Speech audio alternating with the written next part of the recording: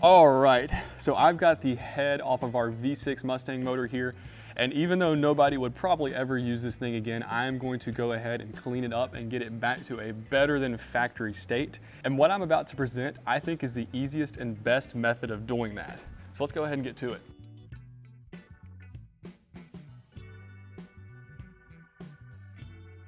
All right, so to actually blast this part, I'm gonna be using the VH1000 here.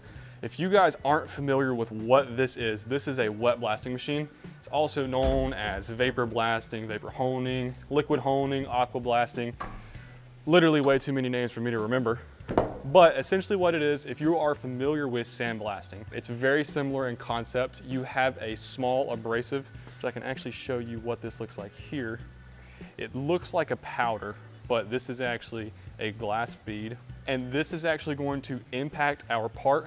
It's going to strip off all that carbon, strip off all that grease and grime. And since we have water in this process, it actually allows the abrasive to hit at a much lower impact velocity. That way it just smooths the surface. And that's what leaves us with a really nice polished finish. Now, all this happens incredibly quickly. I can't wait to show you guys.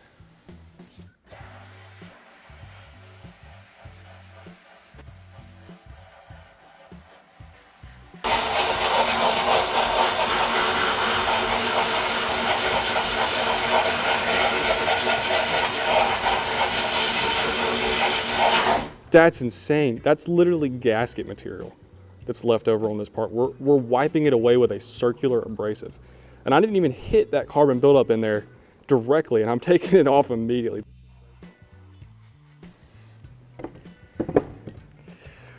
And just like that, we're done. So in literally less than 5 minutes, I blasted this lower portion, and you cannot get this kind of result in 5 minutes with any other process.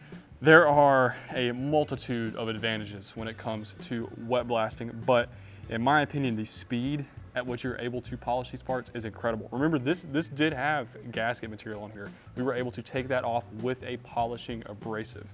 As far as post-treatment goes with a part like this, we obviously recommend that you guys rinse, dry, put this thing in a dunk tank if you can, which dunk tank is literally just a bucket of water that you can put this in and move it around to try and get the rest of that abrasive out of it. If you have an ultrasonic cleaner that you would like to deploy on this guy, that would be an excellent option as well. Few of the other benefits of vapor honing and a few of the reasons why we actually use it in our shop.